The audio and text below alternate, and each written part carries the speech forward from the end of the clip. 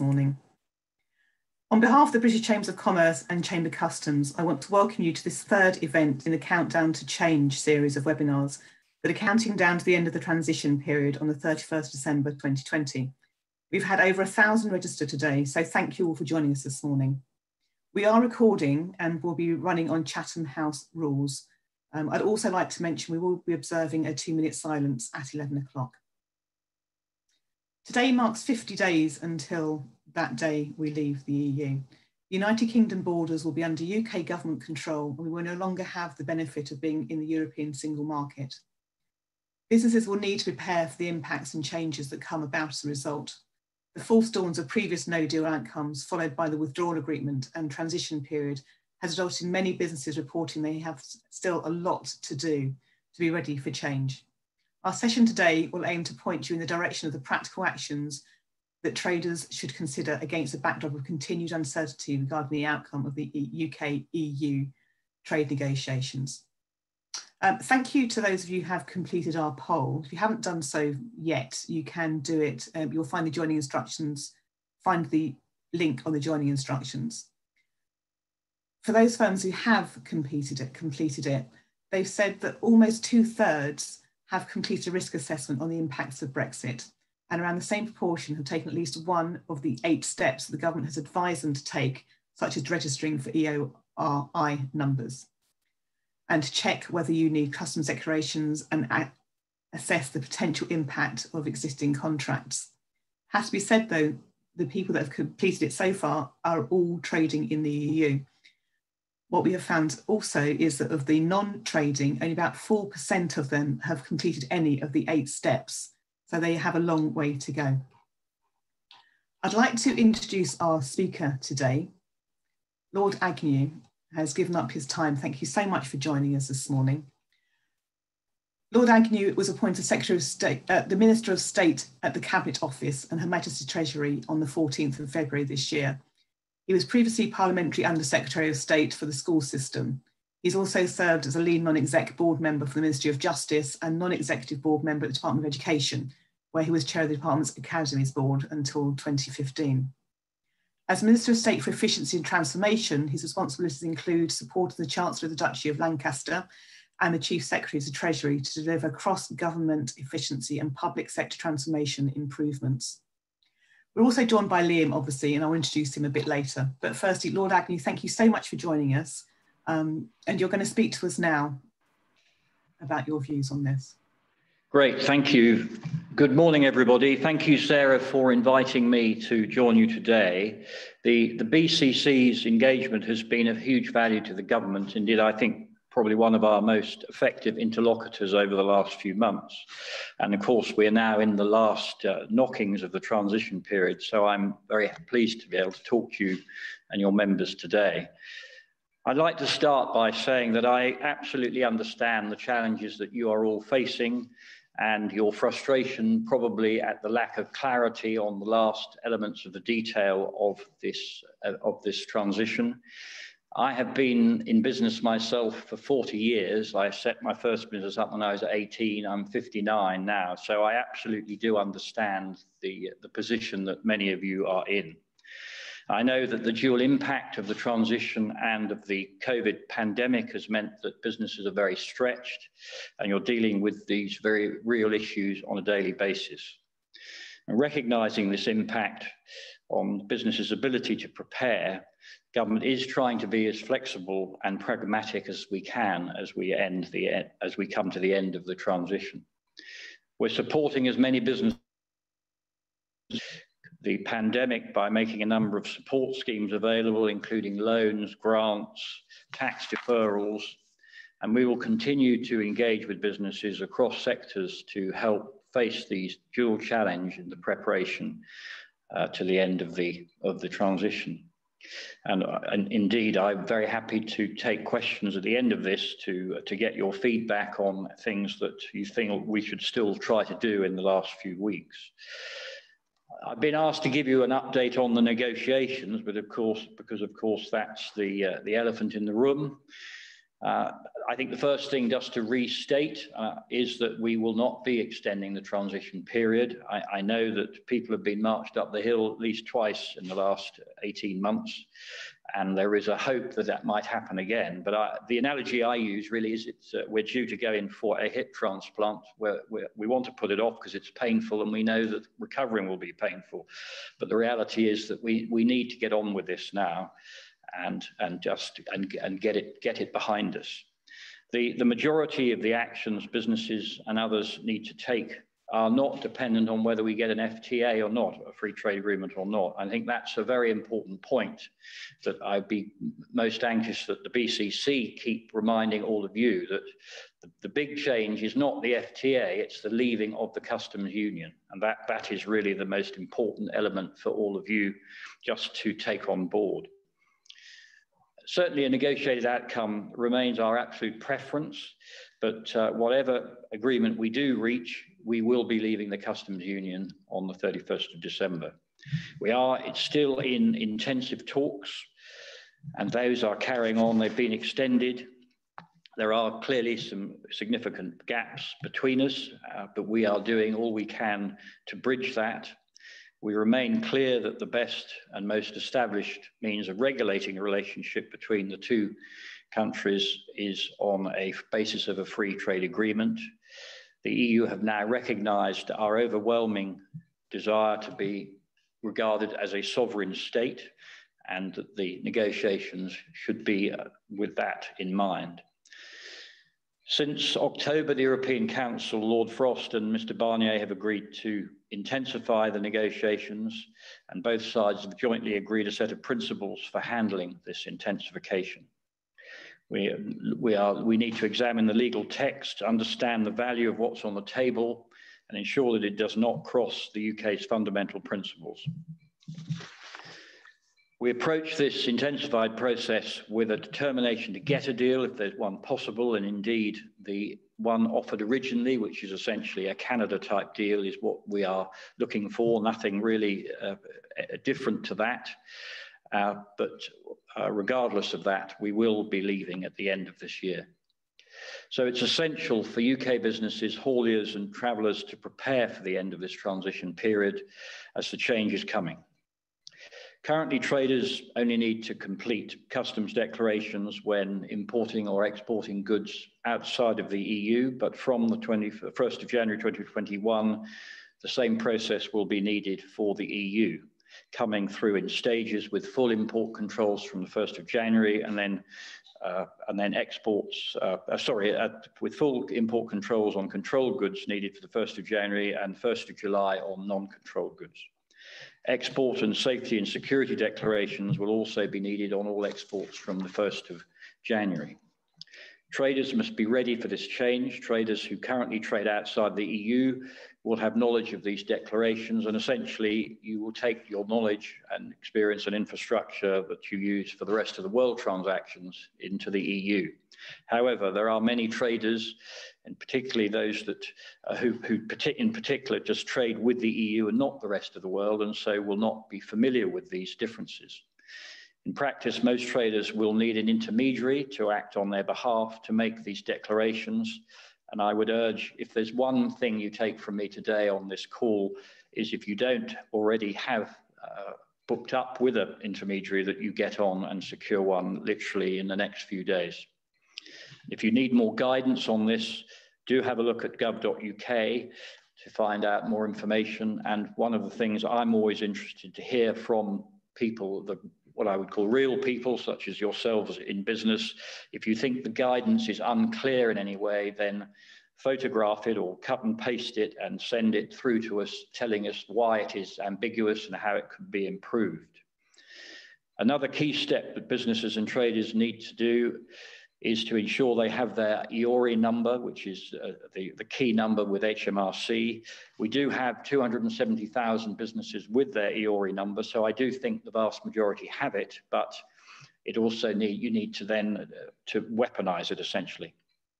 If you're going to need to move goods in and out of Northern Ireland, then there is the Trader Support Service that we have created to provide the support for traders involved in that. In terms of HMRC readiness, the government's readiness, HMRC, DEFRA and the government are working closely with businesses and traders and intermediaries to ensure that we are moving towards having the most effective border. HMRC is ensuring that its IT systems, guidance and support for traders are in place. And from January 21, this is limited to the controlled imports and to all exports. DEFRA is also working directly with ports and airports to prepare the necessary infrastructure, staff and IT systems for the GB border. In terms of DEFRA's IT systems, the import and export systems, IPA-FFS and EHCO, ECHO, will be ready to manage both import and export of commodities from and into the EU and non-EU countries before the end of the transition period. DEFRA is fully engaged in preparations for a wide range of potential scenarios that include the introduction of the new Check-in HGV service, which will provide upstream support to ensure exporters are border ready. As the BCC has rightly raised, it's essential that the government provides clear guidance to businesses so they are prepared for these changes. And we are committed to continually reviewing and improving this information, as I mentioned a moment ago. We have created a tracker tool on gov.uk for businesses to understand the specific actions required for them. And again, feedback from you as to how effective that tracker tool is important, because if we can improve it, we will do everything possible to do that. We are launching a major national communications campaign, indeed running since July. The latest phase of this public information campaign emphasises the increased urgency to prepare for the end of the transition period with the simple strapline, time is running out. We've launched the free-to-use trader support service. This is backed by £200 million of UK government funding. This will provide the support and guidance to businesses of all sizes moving goods under the Northern Irish Protocol. We've provided £84 million in grants for customs intermediaries to support them in recruitment, training, and supplying IT to boost their capacity. But I'm very keen to hear more of what you think the government should be doing in the remaining weeks before the end of the transition. Thank you, Sarah. So very happy to take questions. Lovely. Thank you so much, Lord Agnew. That's a really good introduction, and obviously, as you say, you're here to answer questions more than to deliver to us. So the whole point of today is learning and moving on and making sure we do get ready for what's coming on to us. The first question I've got for you is the Treasury Committee and the National Audit Office have raised significant concerns about HMRC's systems readiness. What reassurances can you give traders that these systems will be ready, and what is Plan B? Yeah, well, it is a perfectly legitimate query to be raising of the readiness of these systems, because they are being run down to the wire. I am the Minister for HMRC Border Readiness, and so I am over this like a cheap suit in simple parlance. I believe they will be ready, but the margin for error is limited. So for one of the systems won't have its final upgrades until December, which does leave very little time for error correction and so on. But broadly speaking, I believe that we are okay. The most important system, Chief, is one that any of you who export to the rest of the world know already. That has been dramatically upgraded for the extra volume of transactions. The other key systems, GVMS, are at a good state of readiness. And indeed, coming out of a seminar not unlike this one, actually, a few weeks ago, one of the ports asked us to bring an enhancement to the GVMS to allow barcode reading of GVMS registration numbers, and we've been able now to do that, which will be available for carriers who want to integrate into it. But and I just cite that as an example of us trying to listen to traders when they bring forward credible challenges to us, so that we do try to listen, and where we can do something about it, I'm certainly pushing very hard. So I don't want to paint an excessively Panglossian picture of readiness of the systems, but I think we are in a reasonably good place. Okay, thank you. I also should have pointed out that Lord Agnew is joined by a team from his Cabinet Office and from DEFRA. So if necessary, they will come in and answer any detailed questions as well on their particular area of expertise. So any questions you have, please keep adding them to the chat. Okay, apologies, my link is really quite iffy. So just give me a second while I come up with the next question.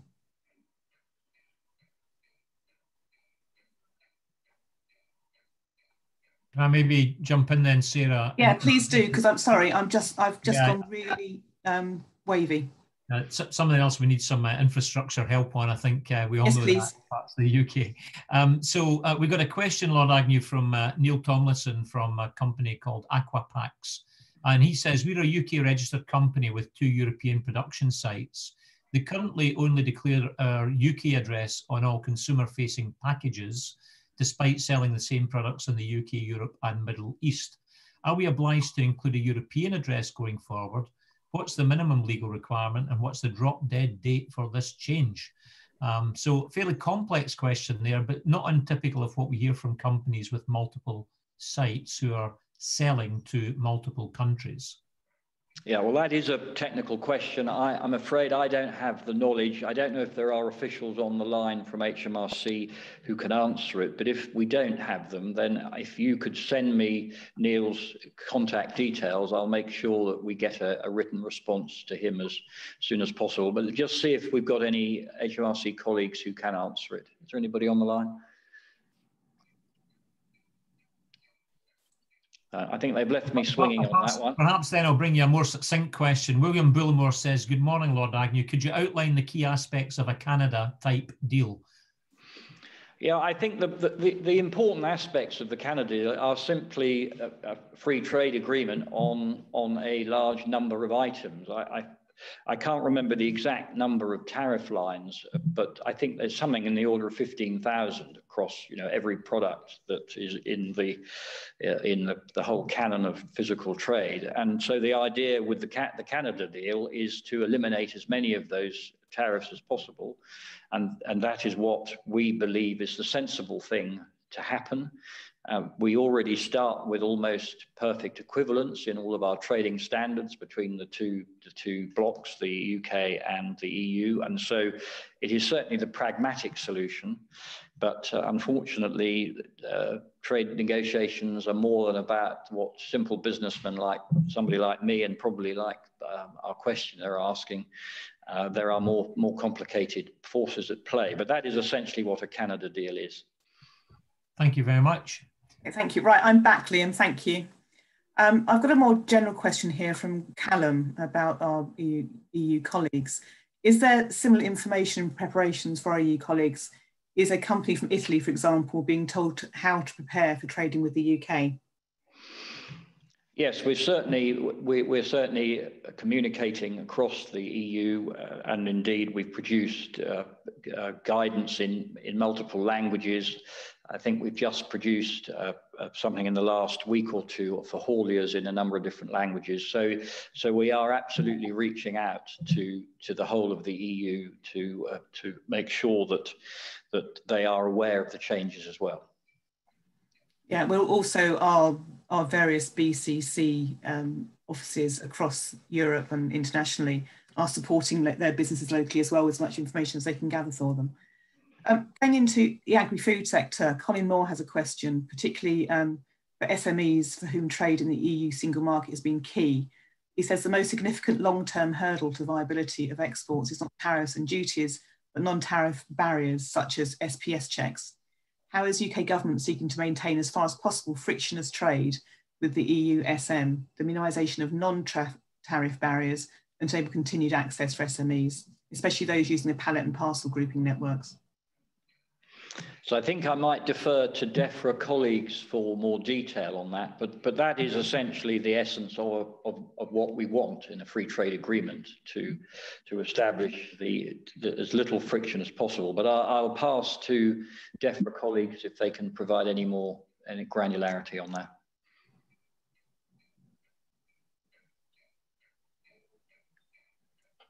They've all gone quiet. Right, Ruth, hello. Hi. Hi. Oh, sorry, I've just seen Ian's popped up in my team as well. Ian, would you like to take that one? Yes. We are looking to work with the EU to minimise SPS checks, as Lord Agnew has already suggested, in terms of as part of an FTA, and if an FTA isn't achievable, to have reciprocal arrangements in place. That's ongoing, and we've already got some reciprocal arrangements, but not in all places. However, it is clear that the EU will impose some SPS checks on imports into the EU in accordance with international agreements that are in place. So unless an FTA is put in place that covers that, there will be SPS checks at some level, and the level will vary depending on the type of good involved. Okay, thank you. Tim. Moving on away from the EU trade deal, there's obviously a lot of talk about EU trade deals, but what is now happening with the USA trade deal? Are negotiations going on, or do you think that we'll not have a US deal in place?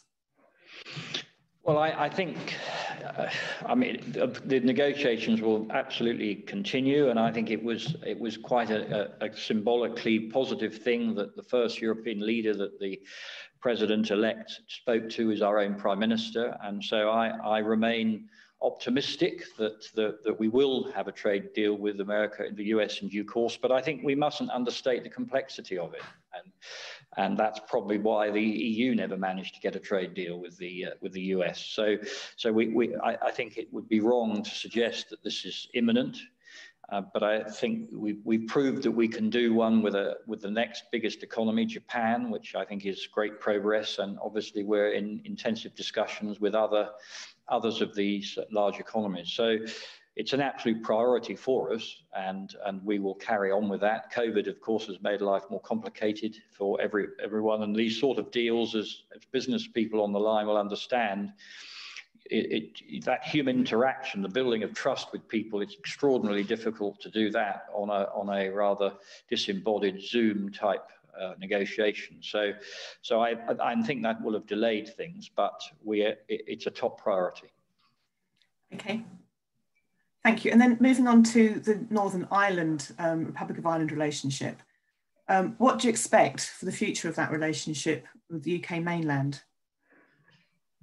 Well, the Northern Irish Protocol is an extremely complex attempt to bridge all of the multiple demands of maintaining the Good Friday Agreement, keeping a minimal border between North and South, and keeping Northern Ireland as very much part of the United Kingdom. So it is an extraordinarily difficult balancing act for all of those things to occur.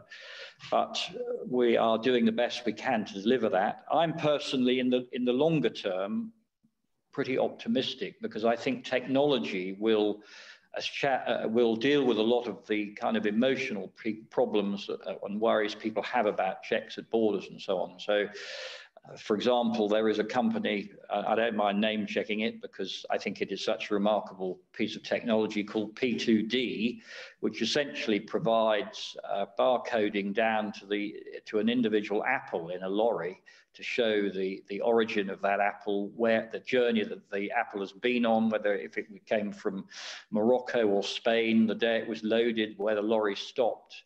And so that sort of thing deals with the rules of origin, which are very much at the forefront of the EU's concerns. And then I was sent another piece of technology only a week ago, which I have sent through into HMRC, which is able to pick up drugs and all sorts of other unsavory things simply through some form of science. I can't remember what it is, but it's being used on the Mexican border, for example.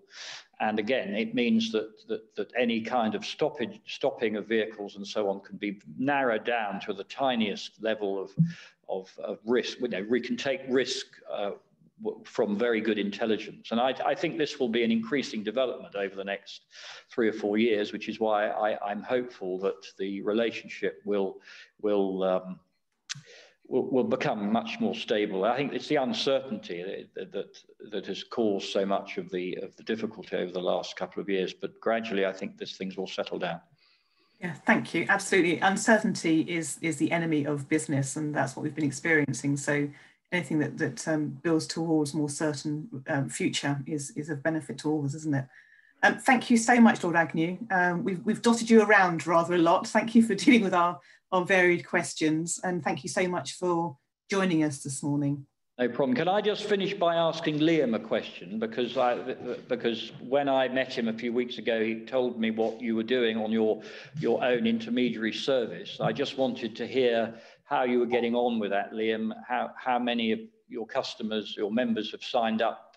What sort of capacity you have left to take on any new customers? Thank you for everything today, Lord Agnew. On Chamber Customs, the service, over the last, I would say, 4 weeks, the number of customers signing up to our services increased dramatically. Some 250 new customers have come to us during that period of time. In terms of capacity, in some parts of the country, we are reaching capacity levels. In other parts, we have capacity. The advantage of operating at 40 different locations is we have resilience in the system. So we still have some capacity left, but I suspect that we may have to close the door on new contracts before the year end, if I'm being candid about it. Now, yep. that means, of course, that we need to train more people. You would be reasonable in saying that that's what we need to do. So, but training more people, we have 200 people that we've deployed on this project. Is a huge investment for traders. We've been supported by the HMRC grant scheme, and I've no doubt that we will be calling on that some more. But we have capacity. We're signing up a lot, and businesses are moving now in a way that we were seeing fairly sluggish approach previously. Good. Well, I just sort of wanted to finish on a last appeal, a plug for the BCC service, and for any of you on the call today who haven't engaged with an intermediary, to grab the last bit of capacity that Liam has got available. That would be my plea to you, because if I have a single big worry, that is my biggest single worry actually, that traders have not engaged and signed up with intermediaries yet. And it's a process that it's not just, you know, logging on and buying a shirt from Amazon. You're going to need to interact in some detail with the intermediary. And so really, if you don't get on and do it in the next week or so, allowing for Christmas, you just won't have time to be sufficiently embedded with the intermediary for the go live date in January. So if I could just leave with that plea and a punt for the BCC, sign up with their service if you haven't already. But thank you very much, all of you, for letting me join you today. Thank you, Lord Agnew. Thank you very much. Okay, right, that was fantastic. Really good to see his input. Now we're moving on to Liam's segment. I'm sure all of you know Liam, but if you don't, he is our expert. He's the Director of Trade Facilitation here at the BCC. He's kept very busy engaging cross-government on future trade policy and the impacts of Brexit on future trade. He represents the Chamber network on a number of government working groups, is a member of the HMRC's Joint Customs Consultation Committee, is on the International Chambers Committee, Technical Committee of Origin. More recently, he has also led the development of a new customs declaration service that will be delivered through our Chamber network, Chamber Customs. Chamber Customs has been set up by us early in the aftermath of the Brexit referendum vote. It became very apparent to the BCC that one of the impacts of leaving the single market would be that traders would be required to make many, many more import and export declarations. Work by the National Audit Office revealed that the scale of the increase would be an eye-watering 220 million declarations at a recurring cost of 7 billion to businesses. The logistics industry suggested, and Michael Gove confirmed, that 50,000 additional customs agents would need to be hired and trained. Chamber Customs is the BCC's response to this call. Now based in over 40 locations across the UK with over 150 trained agents, Chamber Customs will offer an additional capacity of 500,000 from the 1st of January 2021. So welcome, Liam. Thank you for joining us today. And I will hand over to you. Thank you very much, Sarah. And thank you to everyone who has asked questions so far. There are over 100 questions in the Q&A. Some of those we've been able, as you know, to pose to Lord Agnew. Others, I can promise you that we will share with everyone. We will also share with the Cabinet Office an endeavour to get responses directly from them for you if we don't cover some of those subjects in the next 25 minutes or so, up to 10:59, when, as you know, we will move to a 2-minute silence. We will reconvene again after that 2-minute silence and take your questions and deal with as many of those on the chat box as we can, if you're able to join us on that session. Anywho, I'm going to move to share my screen now. This is the bit where, of course, I'm never really certain whether I am actually sharing the right bit. I think I am. If somebody can just confirm that I'm showing Chamber Customs. Is that what people are seeing, Sarah? Sorry, I lost my unmute button. Yes, we can see it. Thank you. It's very clear. Okay, thank you. I'm always a bit nervous. So the next 20 minutes or so is going to be a roller coaster ride through my presentation, when I'm going to really deal with 3 matters. I've confined them into things we still don't know, things you need to know, and things you need to do now. And hopefully you'll find those 3 elements fairly succinct, and particularly the things you need to do now element helpful in planning for your business over the next 50 days, as of course time is running out. And I should say that whilst Lord Agnew presents the government's position, I'm going to present my view of the government's position and actually where I think we are on a number of areas. So starting then with the things that we still don't know. Well, the big thing that was alluded to on the question, the first question to Lord Agnew, is this big National Audit Office report. It's on gov.uk. It's worth looking at if you haven't already, but it can be best described, I think, as a fairly scathing comment on the readiness of government and government systems for the end of the transition period. The headlines are 270 million customs declarations to be carried out each year from 1st of January against a current 55 million, a massive increase. And it's been alluded to, the challenge of the intermediary market not having sufficient capacity. The 40 to 70% is the proportion of laden lorries travelling to the EU that will not be ready for EU customs requirements under the government's most reasonable worst case scenario. That of course, indicates that there could be blockades at the ports, and I know there are a number of questions about the impact that has on supply chains. I know there's one in there about the impact from Northern Ireland to GB. And of course, the government has announced a massive £1.41 billion of funding to support the readiness programme, but actually the NEO would say that may be coming too late to be ready for the cliff edge of 31 December. Deal or no deal, I think it's fair to say, deal or no deal, those infrastructure issues remain, in particular around IT systems. And we've, I meet regularly with HMRC, and they are implementing a range of IT systems, that some of which have to interact with each other, which only increases the complexity. But it's interesting that the Border and Protocol Delivery Group in March 2020 reported that 8 of the 9 key elements of the government and border industry readiness that it was monitoring were at significant risk of not being delivered by 1 January 21. The most recent report from NEO, only a few days ago, says that actually those are still, all those issues remain: IT systems, infrastructure, data, custom agency capacity, and trader and haulier readiness. So there is a big gap in the systems readiness and the infrastructure readiness and the haulier readiness that will impact on traders. And if you lay over the top of that we only have 50 days to go, and that some of those systems have not yet been made available to traders and intermediaries, then those traders and intermediaries have not yet been able to test, to debug, and also to learn and train their people on how to use those systems. So that's one of the big things we don't know is, are the systems going to be ready? And as was asked by more than one person in the Q&A, what is plan B? We didn't actually get an answer to that from Lord Agnew on the call. What else? He talked about the desire for a negotiated outcome from the government side, but the big question is, will there be a deal, or is there not going to be a deal?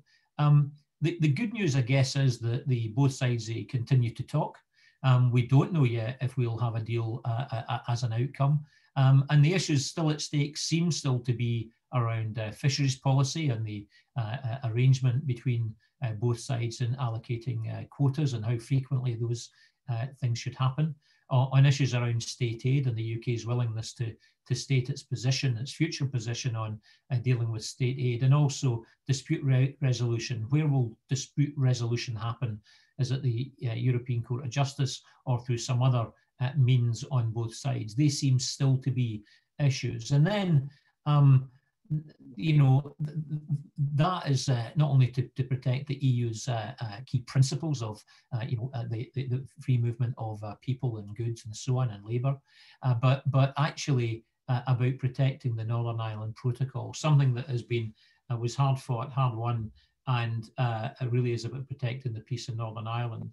A sort of fly in the ointment with that, of course, was the introduction of the UK Internal Market Bill, which even the president-elect in the United States has been heard to comment that he suggests that it should not exist, it should be dropped and taken out of the picture. If the UK is to get a deal with the European Union, it shouldn't compromise that possibility through the UK Internal Market Bill. Of course, the government would say that it needs to protect circumstances of no deal. So the Internal Market Bill may be, at best, it may be a negotiating tactic and leverage for the desired negotiated outcome that Lord Agnew referred to. And one of the things I would point to is behaviours, and I would say look out for certain kind of behaviours, so that language that's being used. More recently, we've seen the language has been more about intensifying talks. It's been about negotiations continuing, that there are some tough things that need to be dealt with on both sides that have still not been addressed. And also the false dawns. We've had a number in the past, and we've had less of those in the last couple of weeks, which is good. So no one is talking about those deadlines of the European Union need to see met in order that they can get any deal through the respective parliaments and ratified.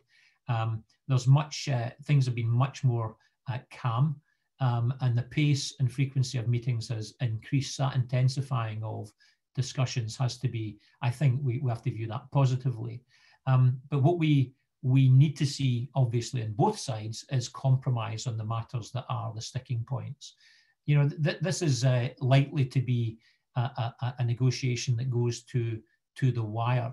I recall back just after the Brexit referendum vote, in a presentation I made, I referred to the Treaty of Rome, which also incidentally went right to the wire, and where there's a posed photograph where country leaders are seen to be signing the Treaty of Rome. In fact, they signed blank pieces of paper as a matter of intent, because the final text had yet to be decided. I would not be surprised if we reach the 31st of December, this goes right to the wire. And what comes out of it is an agreement to agree on something in the future that enables some easements to take place and some of the pressure to be taken off of border processes on both sides.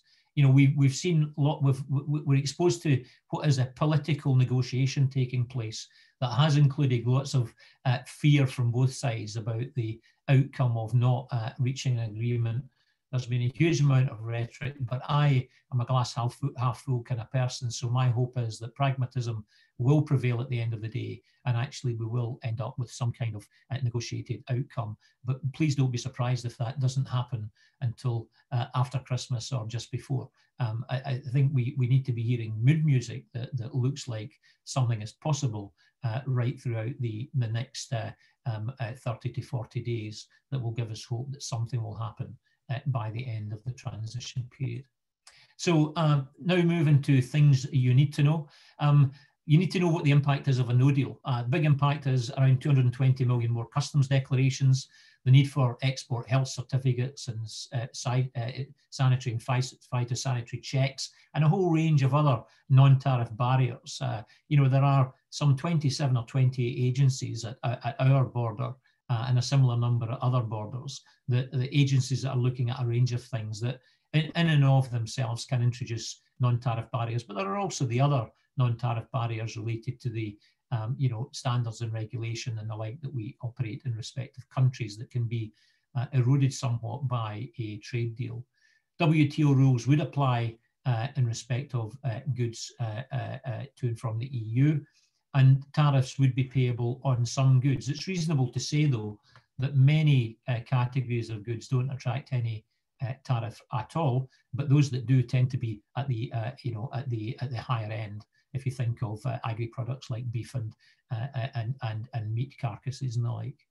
There would be a loss of cumulation in relation to rules of origin that we currently benefit from, not only with the EU, but also in respect of cumulation of origin with of EU content, as well as that comes from other countries that have trade agreements with the EU.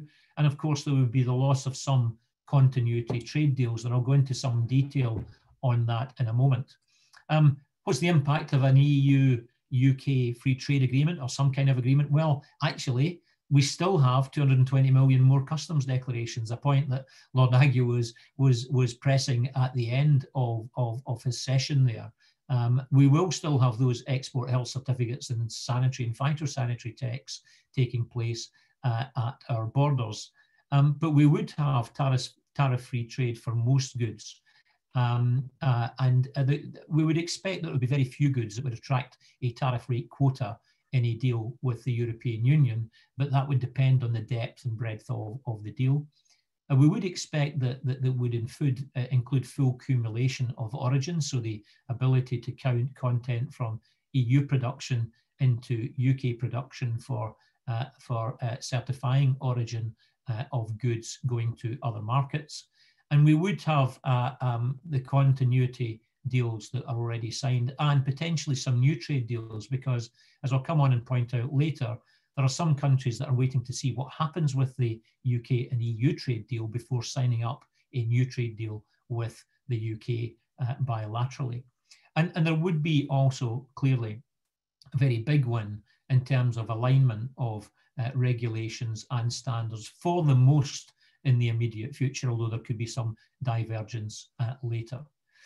So what about those free trade agreements? Well, they typically cover a range of areas, and I'll focus on four here: security, policy, politics and prosperity, the building of trust, and aid, as well as trade, tend to be features of those free trade agreements. And the reason they're good for traders is principally because they provide preferential tariffs.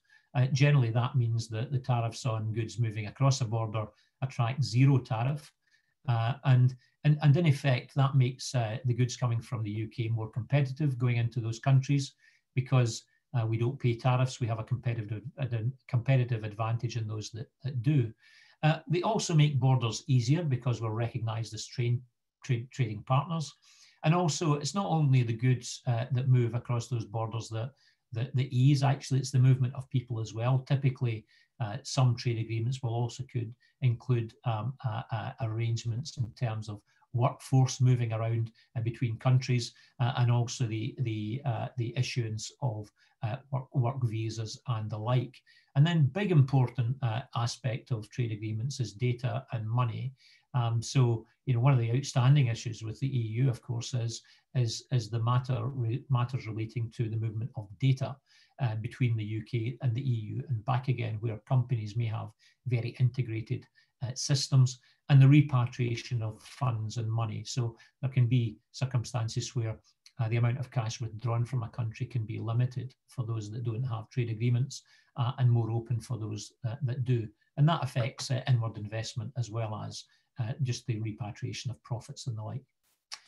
So on trade agreements already done, there are 48 countries with whom the UK has reached agreement, although not all of these agreements have been through Parliament. The expectation is that they would be applied in principle from the 1st of January. You'll see Japan in there, one of the more recent agreements that have been made, and as well as the Ukraine, which came thereafter. So these are agreements in principle for 48 countries. What does that mean in terms of trade? Well, it's around £125 billion of trade. You may see comment from the government saying, referring to 144 billion. My 125 billion relates to trade with those countries in 2019. The 144 relates to future trade prospects. So they are two different sources of data. That leaves around 19 countries and £40 billion of trade where we don't yet have continuity agreements in place. And I'll give you detail on where those countries are just on the next slide. But it does, the big show in town has to be the EU 27 countries, where we have £300 billion worth of trade, of export trade from the UK, and 43% of UK exports going to those 27 countries. And 51% of our imports come from those 27 countries, 372 billion pounds worth of goods. Of course, some would say, well, that's great, we have a balance of 72 billion. But I always remind people at that point that actually some of that 372 billion is in the form of component parts that are made into finished goods that are then exported and become part of the 300 billion pounds of UK exports. So we're reliant on components as well. So yet to be done, if anyone was on the previous webinar for 75 days to go, those that are in green and yellow were previously in green. I'm saying now that actually time is running out for those trade deals to be done. So red is rollover agreements with countries that are just not likely to be done this year or have any prospect of being done anytime soon, because really negotiations are not going well and may not even have kicked off. Those in amber on the left-hand side are those that are progressing in terms of negotiation, but will not be done by the end of December 2020, but may have a chance in 2021. Some rely on the trade agreement with the European Union. Mexico would be an example of that. Mexico, very advanced negotiations with the UK, but reluctant to sign a bilateral agreement until they see what happens with the EU, because of the way their supply chains are integrated, particularly around the motor car industry. And then those at the bottom, Vietnam, Canada, Egypt, North Macedonia and Turkey. And whilst negotiations are progressing, they very much rely on an EU deal being done, and they're not looking like they're going to progress to being signed off before the end of the year. Certainly won't make it through Parliament in time. We're running out of parliamentary time. They could be reached as agreements in principle. I would say Egypt is probably high on that list. Canada probably is up on that list. But the rest are relying on the arrangements with the EU. Second block is the CPTPP, the Comprehensive and Progressive Trans-Pacific Partnership. It's a mouthful. 11 countries.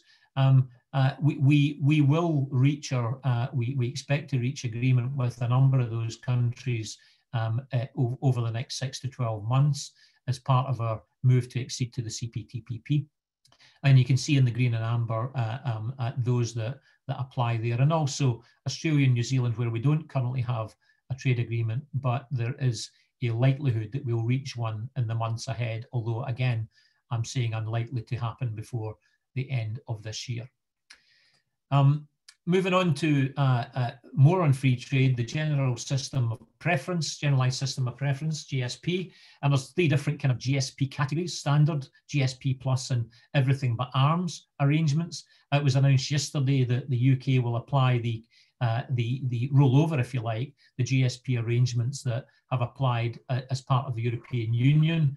This is a list of the countries: 15 GSP, 8 GSP plus, and 48 everything but arms. So another 71 countries included to add to the 48 that I already mentioned. So that gives 119 countries that we would have some kind of trading arrangement. But remember, for GSP countries, typically there's we import more than we export, and we're importing very often what we call low value goods. So they're low cost goods to the consumer in the UK, and they help consumer prices to remain low. I highlight in yellow the 6 countries of the East Africa Trade Partnership because we have just recently reached an agreement with Kenya.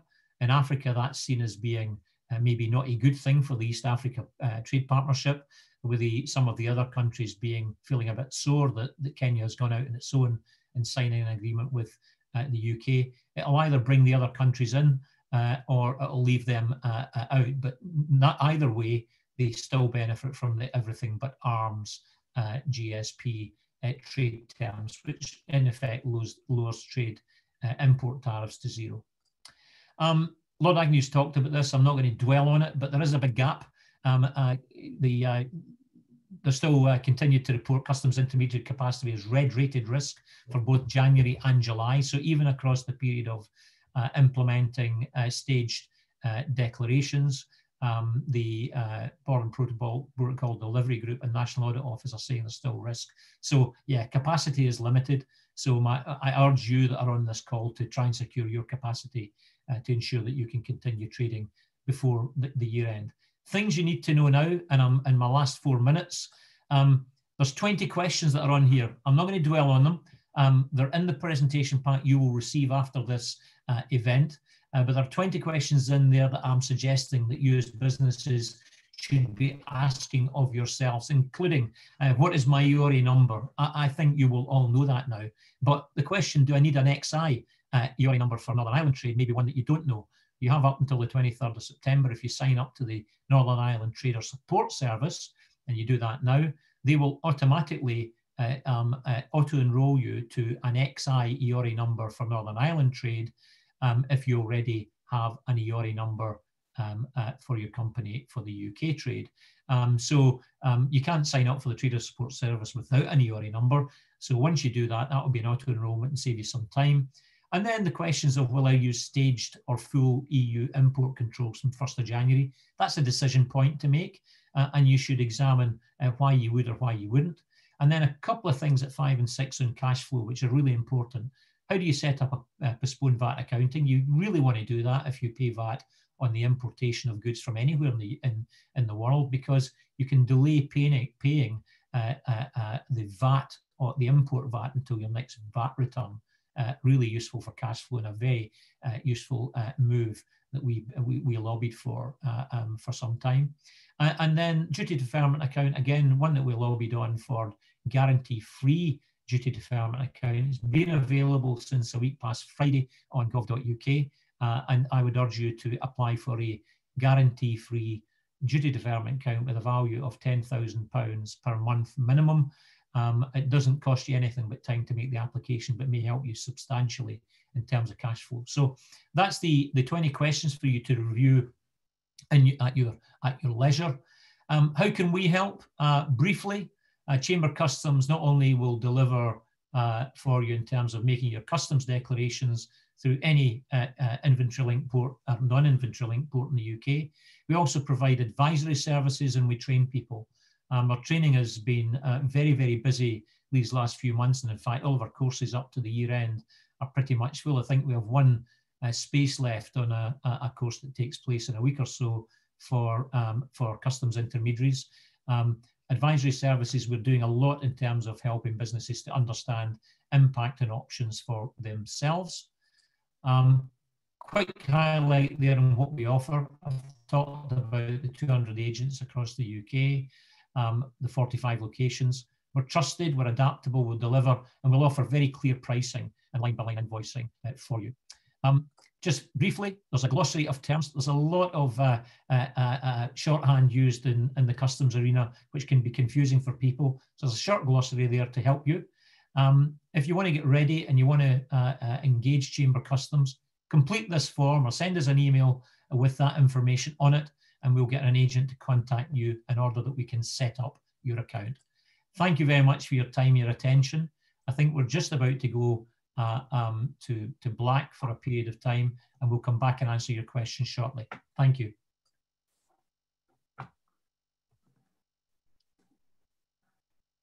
Thank you, Liam. I think we've got 2 minutes until we go to the silence.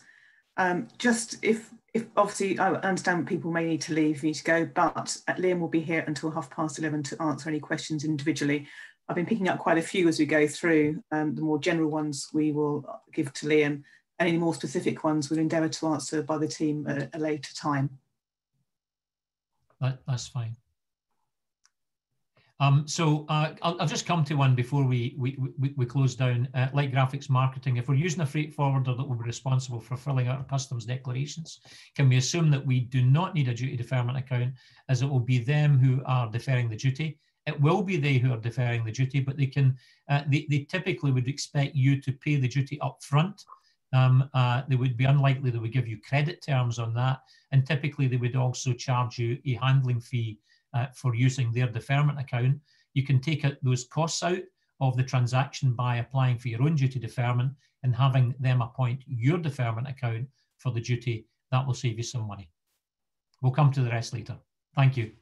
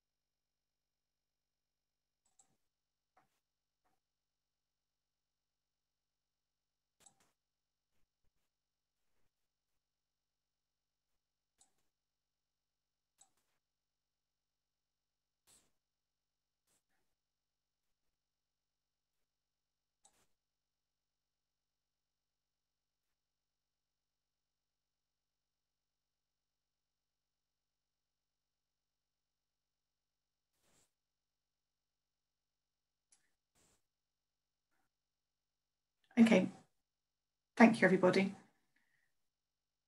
Liam, if you want to come back on screen. You should have me back now. Yeah, got you. Okay, I've picked out some more general questions. Obviously, there are lots of specific questions in there that are very detailed, so I'll leave you to answer those separately. Yeah. I've got one from Callum Howie. What do you expect trade issues? When do you expect trade issues experienced from the 1st of January to begin to ease, and when do you think the new normal for trade will settle? It's a really good question, and I wish I had a crystal ball. I guess What I would say is that I would look to the best worst case scenario that the government analysis. That's the best analysis we have, and that shows that the expectation is that traders and truckers will not be ready. That there are facilities being set up to be able to stack trucks, as people will have read, and Marston Airport and various other locations, but. I think it's going to take some time, even with staged declarations. I think it's clearly going to take some time to be able to get businesses up to speed with all that they need to do, to get intermediaries up to speed with all they need to do. And the only way to ease the pressure at the ports will be for both sides to reach an agreement to focus and to allow trade to flow at the cost of collecting or doing checks at the time. Now, nobody wants to say that our borders ought to be open, because they'd be open to the nefarious as well as those that were carrying out legitimate business. But government knows that those that are have a tendency towards compliance will, ordinarily businesses will want to do the right thing. By and large, will need to, because the records they have to keep. And so whilst there may be a delay in the government collecting duties or VAT, and they've already introduced measures to make that happen, ultimately those duties and taxes would be for the most recovered. So we would ask them to focus on trade flowing rather than stopping and checking where the risks are relatively low. But I imagine it's going to continue for some time. Okay. And here's one from Jerry Martin. How can I identify a customs agent suitable to my business size and requirements? And how do I know the company's costs are reasonable and competitive? Yeah, that is a perfectly reasonable thing to ask, because we have heard from around our members, around the network, and from our colleagues that there's a wide variety of pricing being quoted. So you either have intermediaries lowballing on price and saying we do it for £10 or £20 or something, and then they levy additional charges on top that basically raise the price. And we've also heard at the other end where intermediaries are saying to take an additional customer on, then you have to pay substantially more because you're delivering low volume. So that's the nature of demand-supply marketplace, I guess, is that the prices may rise across the market in some places where supply lines are limited. All I can say about our own business is that Chamber Customs has clear pricing. We don't pitch to be the lowest price. We pitch to be the right price and do it right. And so an import for a declaration for us is £55, and an export's £25. If you use our deferment account, it's a 3% levy on the value of deferment, but we would prefer you had your own deferment account and your own VAT arrangements and don't pay us. And if we are charged by the port for elements that we can't predict in advance, for example, an inspection by Trade and Standards or Customs or Border Control Patrol or whoever does any inspections and the port pays charges, then if the charge is £90 for a vet inspection, we'll charge you £99. We won't double it. We'll just charge you 10% of all for handling the billing from the port and paying the port on your behalf. So we just have clear and unambiguous pricing. Others may also have, some are less so. So I think you have to just make some inquiries. I'd say your priority should be to establish someone that can do the work for you at this stage, and then work out a better price later. And ask your local chamber office for advice. We ask your local chamber. We have capacity still, but it is limited. And we have put on the market 500,000 declarations from the 1st of January, and that's being soaked up right now. And I don't say that to scare people or to say we're better than anyone else. I'm just saying that that's our position. And I know that we will fill that capacity going where we are right now. Okay, thank you. Susanna Cordoba has a question. She says, we've got a number of members asking us about the rules of origin after the 1st of January. Where can companies find guidance on this, and specifically about the EU in the event of leaving without a deal? Yeah, thank you. Susanna is one of our colleagues in the Chamber network up there in Greater Manchester. Susanna, we are pressing government. It's down to DIT and HMRC when they provide that guidance in gov.uk. Clearly, they want to await the outcome of the deal. I should reassure people, though, that chambers around the country are very ready to deal with certificates of origin for whatever market requires either a preference certificate or a non-preference certificate of origin. We have the UK certificates printed and in stock at chambers, and we will shortly have the preference certificates from HMRC, which will still be called an EUR1, but they will be a UK EUR1, and all of the stamping and system changes have been done, and we're ready. We just need the signal from government of our ability to use those new certificates, and for the gov.uk website, and to have that information. I should mention that they will also be writing to the embassies of foreign governments and through our embassies overseas to customs authorities and the like, indicating the change that's taking place and how we'll be dealing with that. And we will also be circulating through the International Chamber Network and the Certificate of Origin Council to ensure that chambers and customs authorities around the globe have the information they need to clear your goods. Okay, thank you. Can we move on to a few more technical questions? Are you up for those? Yeah, absolutely. I'll answer if I can. There are so many questions, I've just lost all my hand because it's all shifted up the screen. Let's go for this one. From Ashley Vickers from Pulsar Measurement. Where can I find use of the preference rules for the FTA that have already been agreed with other countries? Well, here's the thing, Ashley. So the countries have reached agreement. Some of those arrangements have not yet gone through Parliament, but I think it's and also in terms of the tariff, the trade tariff, some of that detail is not yet contained within Volume 2 of the trade tariff. Given the GSP announcement yesterday, we'd expect that to be updated. It is a huge frustration for intermediaries and for traders that they cannot go to the tariff and get all of the information that they currently need. The tariff will be dynamic, I think, as we go through the next few years and reach new trade agreements. But it's a fair point that Ashley raises. We need that information. Businesses need it now. They have either existing contracts or are seeking to sign new contracts with customers, but there's an absence of information. This is one of the big chunks of data that traders need and we don't yet have. Keep your eye on gov.uk. As they publish more data, we always highlight it, but actually I would bookmark the tariff volumes for Chief and CDS, which are on gov.uk, in particular around those countries that matter to your business. Okay, thank you. A question from Natasha Lay. Does Chamber Customs have customs agents who can handle excise goods in tank containers? We don't handle excise goods at all at this point in time. So we've made our focus at the moment on non-excise goods, and although we do handle control goods, but tanked excise goods, alcohol and the like, no. Currently, we are not handling goods going into customs warehouses.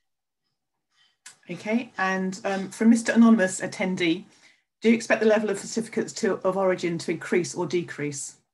I expect them to be, our analysis suggests they will be broadly similar. That's to say that those countries that are on my list where we currently have preference and will not have preference, if you take those countries out of preference and you add in those countries that require non-preference documents, then it's about the same. They're no more, no less at this stage. If you take the EU, I think someone asked about will they require certificates of origin for EU countries. They're unlikely to be required for EU countries, but it depends on the terms of the deal. There have been some deals where a dual system has been offered where you can have self-declaration and invoice or use a certificate of origin as people know it. It depends on the country and it depends on the nature of the agreement. But we think that broadly at the moment, with what we know, it's about even in terms of volume. If anything, it may be slightly fewer certificates required by businesses rather than more. Okay, and a question from Rizwan, which is very specific, but I think can probably be adapted to a lot of people here. They send fresh lamb carcasses dispatching early in the morning at 5 AM on Saturday, and they won't know the final weight until dispatch. Will Chamber Customs operate at such early times? Well, actually, the weight of the thing about that declaration would need to be pre-lodged in any case, and so there are time limits by which you would have to have pre-lodged a declaration, depending on where you're going, what the routing is, and so on. And again, that information is available on gov.uk. So Chamber Customs will be able to operate for most businesses at the times they require. If we can't deliver for you, we'll tell you we can't, and we'll send you somewhere else. We don't offer a 24-hour service, 7 days a week. And frankly, neither does anyone else that I'm aware of. Very few do, unless you're talking about DHL, DPD, and others who operate in other parts of the world outside of UK time. So we're operating within the UK. We won't meet everyone's needs, we know that, but we will meet the needs of a number of people. And it may be in circumstances where you're dispatching at 5 AM from a location where you don't expect to load onto a vessel until maybe 7 or 8 hours later, that you have that time, and we're not for you. A question from Stuart Miller. Of the Chamber Customs locations, which are the Scottish ones? So where will you be able to find that list? So it's on, we have that on our website, actually, I think, or maybe we don't, but in Scottish terms, we've got Inverness, Aberdeen, Edinburgh, Glasgow, Renfrewshire, Ayrshire, and Edinburgh. Did I say Edinburgh?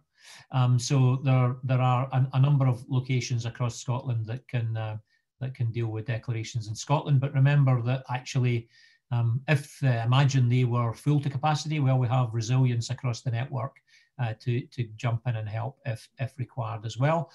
But we do have capacity in Scotland. So if you're in Scotland, then contact Chamber Customs or directly to one of those chambers of commerce, and they'll be able to help you. Okay, thank you. Sam Webb asked if they are right to assume that borders at airports will be the same as those at ports. You're right to assume that, absolutely. No different. You know, border's a border. At airports, though, there tends to be a bit more, a number of more actors involved in moving goods between arrival and airside and so on. So you may need to deal with cargo handling there as well in a way that's slightly different from seaports. Okay. One from Light Graphics Marketing. If we are using a freight forwarder that will be responsible for filling out our customs declarations, can we assume that we do not need a duty deferment account, as it will be them who are deferring the duty? Yeah, that was one I did just before we went to the 2-minute silence. Oh, sorry. Yeah, I was concentrating on making sure my clock was right. Absolutely. So just to you know, yeah, the freight forwarder can do it. They will charge you for the service. Alternatively, you can get your own duty deferment and postpone VAT accounting in place and save some money in the transaction cost. So both options are available. Forwarders will do it for you if that's the best thing for you. Can I go to a couple on the same issue? We've got someone asking, anonymous, saying, do you know how long postponed VAT accounting will be in place? Is it an easement for 6 months? No, it's a forever. We don't expect it to disappear. It's the way that all other VAT is dealt with, and it is for as long as it needs to be in place unless something else comes along. And also, how do you set it up? Asked Susan. Well, you go to gov.uk, or Google postponed VAT accounting. Google's better than the gov.uk search engine. Find the HMRC section, and it will describe there what you need to do in terms of managing your own records for postponed VAT accounting. It's not complex. For anyone dealing with VAT, there'll be some familiarity with most of the arrangements that they need to do. I have a slightly different question from Emma Lynch. We've talked about companies that are importing and exporting goods. But what do businesses that supply services to you need to do to prepare? Yep, very good question. There is a huge focus on goods because that's what snarls up our ports, but it's pertinent to ask about those that are delivering services. Well, actually, you know, in terms of preparations, I would be looking to my delivery contracts and what those say. If you're ever sending, even those that deliver services, often send someone with equipment overseas to implement service contracts or move data between locations. And so I would be looking, if I were you, to the arrangements in terms of the services specific to your business. I dealt with a client just in the last week or so who installs, they do install goods, they install systems into places of work. But once they've done that part, then they have a service division that sends someone in a vehicle to locations for repair and maintenance.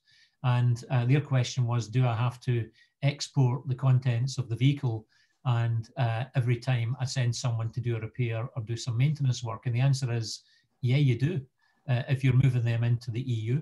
And regardless of whether we have a deal or no deal, there may be arrangements you need to come to with in terms of changing the whole way that you work. It may be that you have to locate a toolbox or equipment in the other country and just send the person.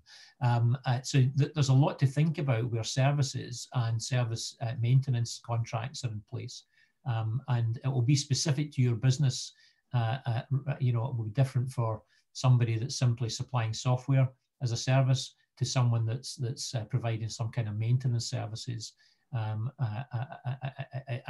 involves moving tools and people. A similar question from Susan McIntosh, who's from the Edinburgh International Festival. She brings artists and support staff from the EU on short-term contracts every year.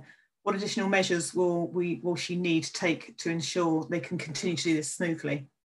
Well, of course, that will depend on what arrangements we come to with the EU about the movement of people, and whether the that we were set out under a no-deal scenario would apply. So it may be that some of those artists would need to you know, have short-term work visas to come to perform their art at the festival. But also, if they're bringing equipment, then it may be that they either import that equipment and re-export it, or they bring it into the UK using the system of ATA Carnet, where the goods are brought in and returned as they are. Many companies use this for, I mean, broadcast industry uses ATA Carnets routinely. So too do people sending samples for exhibitions and the like. So that may be the best solution if the artist also is bringing equipment and goods with them to use a system of ATA Carnet. Your local, the Edinburgh Chamber can definitely assist you with all of those questions. I'd encourage you to make contact with them. Liz has got a great team there in Edinburgh, hasn't she? She has. We've got about 10 minutes left, Liam. Do you want to pick out any questions that I might have missed that you think should be? Yeah, I have highlighted a few. Of course, there are many more coming in, so I need to scroll to find those, Sarah. It's difficult, isn't it? They're coming through so quickly. They keep moving on the stream. It is. I'm not quite sure how many we have in so far. Here we... Oh, we've done that one. That's BCC. That's not me saying that. Here we go. Adam Stevens asks, would it be possible for HMRC to ease the requirements for a bank guarantee in relation to duty deferment accounts? Guarantees are costly and impact cash flow in an already difficult trading period, especially for businesses with less than 3 years trading. So what Adam's referring to here is that under the previous system of customs comprehensive guarantee, a business would need to either put up cash in the form of a bank bond or buy an insurance premium bond, an insurance premium in the form of a bond that guaranteed that if the business failed to pay the duty and VAT, that the bond or the cash guarantee would cover the amounts outstanding, the customs debt in effect.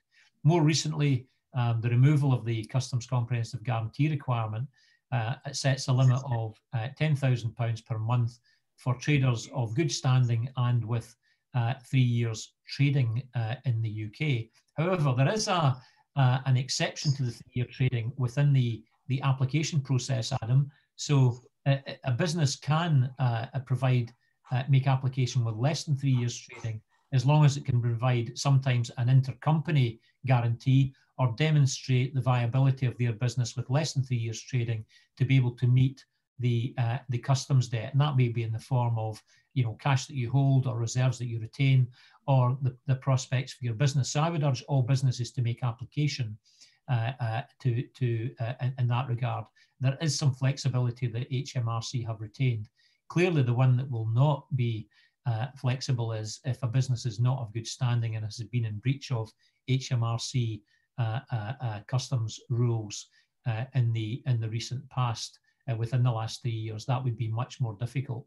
But there is flexibility, and I know that colleagues in HMRC are very keen to ensure that businesses can benefit from this guarantee-free scheme in that. So hopefully that answers that for you, Adam.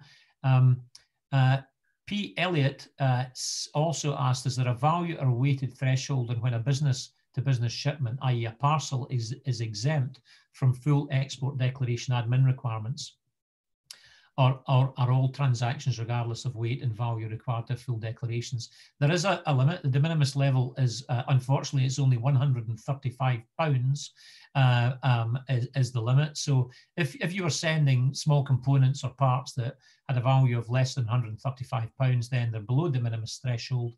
You record that with the fast parcel operator that you're sending the package with, and then you would be exempt from making any customs declarations. Above that, then you need to make those declarations, and those parcel operators have systems that extract the information from you in order that they can make that declaration on your behalf. I think there was... Okay, we've got time for one last question, I think, and before we need to wrap up. Okay. I'm just trying to find one that I can answer succinctly for you. If there is a free trade deal with... So anonymous attendee says, if there is a free trade deal, I presume with the EU, will customs declarations still be absolutely necessary, given that our Intrastat submissions provide details of EC imports and exports? Well, actually, the answer to that is very simple. Yes, they will be. Intrastat submissions are only going to apply for a period of, as I understand it, 6 months from January next year. For the period when staged import declarations from the EC can still apply. Beyond that time, it may actually be longer than that, maybe next calendar year. But Intrastat data submissions will cease to exist in the current form after that time. And actually, the rules-based system of trade dictates that if you are a third country to a trade bloc, unless we're part of a trade bloc that's agreed to be a single customs territory, then customs declarations must be made. And so there's no avoiding them. They have to be done. The only thing that would stop them being required with the EU would be if we were to decide to be part of the single European market once again. And the chance of that happening, I think, is a big fat zero. So they will be required. You need to find an intermediary to make those for you.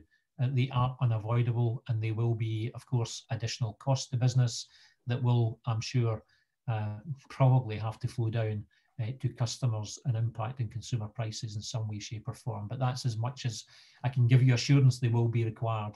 They will have to be done on that. Okay, thank you, Liam. As always, your encyclopedic knowledge of all things trade and customs is very impressive. I will wrap up there. Thank you. We've had just over 200 questions. Those we haven't been able to answer, we will take some to government and find the answer and feed back to you. Or the ones we can answer directly, we will do that as much as possible in the follow-up.